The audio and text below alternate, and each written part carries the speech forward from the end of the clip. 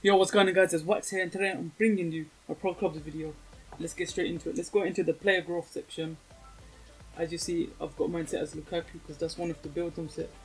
So what I am going to bring you is, there's a glitch where you can get an extra weak foot without adding all the volley traits.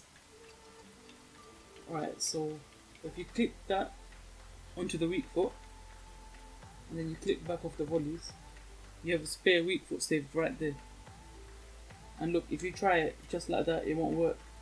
So what you're going to want to do is, you click on the weak foot on the volley section, and then you click back on top of the volleys, the first one there, like this, and the weak foot stays, and you have an extra 3-star weak foot if you look in the bottom right corner. And that is it for the video. If you did like it, subscribe, share, and I'll see you next time. It's a quick